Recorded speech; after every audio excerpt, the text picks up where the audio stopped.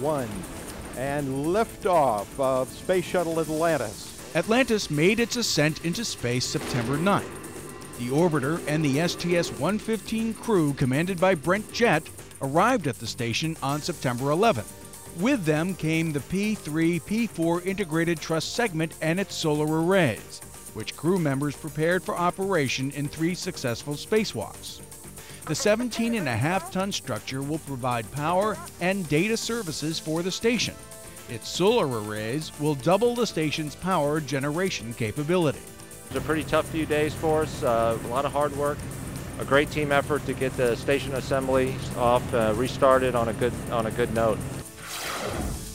After a 49-hour journey beginning at the Baikonur Cosmodrome in Kazakhstan, the Soyuz TMA-9 spacecraft carrying the Expedition 14 crew of Commander Michael Lopez Alegria and flight engineer Mikhail Turin and American space participant Anousheh Ansari docked at the International Space Station. We have contact. A little more than 3 hours later, they were welcomed aboard the station by Expedition 13 Commander Pavel Vinogradov, NASA flight engineer Jeff Williams, and European Space Agency astronaut Thomas Reiter.